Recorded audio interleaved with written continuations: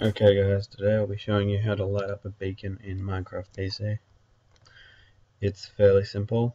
All you have to do is make a pyramid out of emerald, iron, gold, diamond, and once you've done that, I've made the smallest pyramid just for demonstration.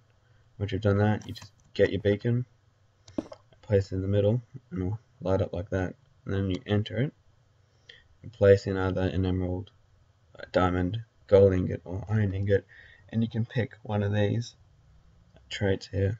The bigger your pyramid, the more traits you can have, and yeah, um, they all work as you can see, and that's all. There's nothing underneath them. Okay, nothing. All work fine. That's pretty much it. I'm not sure if you can mix colors or not, blocks or not.